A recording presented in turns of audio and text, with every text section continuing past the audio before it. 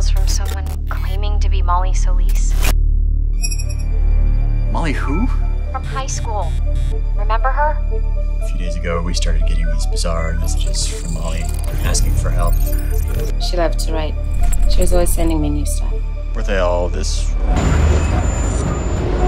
twisted? Molly was drawn to that stuff. She spent a lot of time lurking in the weird spots of the internet, places most people avoid. Do you have any idea what Molly was getting involved in?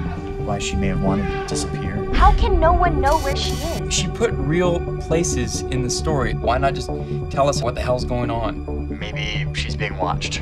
Maybe we all are. There are people out there dismantling the world, and they're just getting started. People like you. Hackers. Worse than me. They will come for you, and I don't know what they'll do when they find you. If she tried to blow the whistle on the wrong project, All the more reason to keep going if she found something worth killing for. Someone clearly thought she knew too much.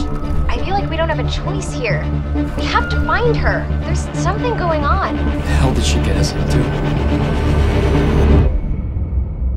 Let me start at the beginning. People think they're safe. They aren't, Leland. The world is changing, and so are we. No one else will get hurt. You will get hurt. It is dangerous, okay? What did you do with her? You emailed us those stories. You left the clues and led us here. Why? The world's a bad place.